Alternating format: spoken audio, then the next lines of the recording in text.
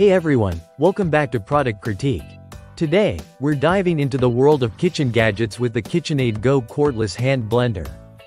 Now, if you've ever been frustrated by tangled cords or limited outlet access while blending, this might just be the solution you've been looking for. Let's find out if it lives up to the hype. First off, let's talk about design and functionality. The Kitchenaid Go cordless hand blender offers the convenience of being battery-powered, which means no more being tethered to a power outlet. It comes with a removable blending arm and stainless steel blade, making it versatile for a range of blending tasks from soups to smoothies. The build quality is solid. It feels substantial in hand, weighing about 1.9 pounds. Despite this, it's well balanced, so the weight doesn't strain your arm during use.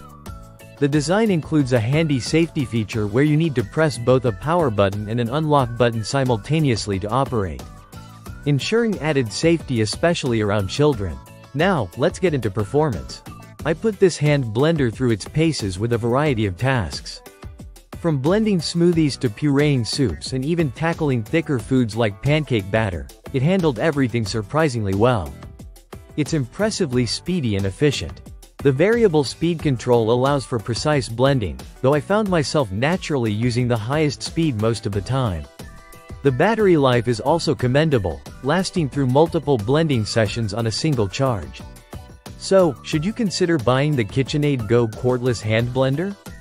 If you value the freedom of a cordless kitchen appliance and don't mind the premium price tag, it's definitely worth considering. It excels in performance and convenience, making it a great addition to any kitchen.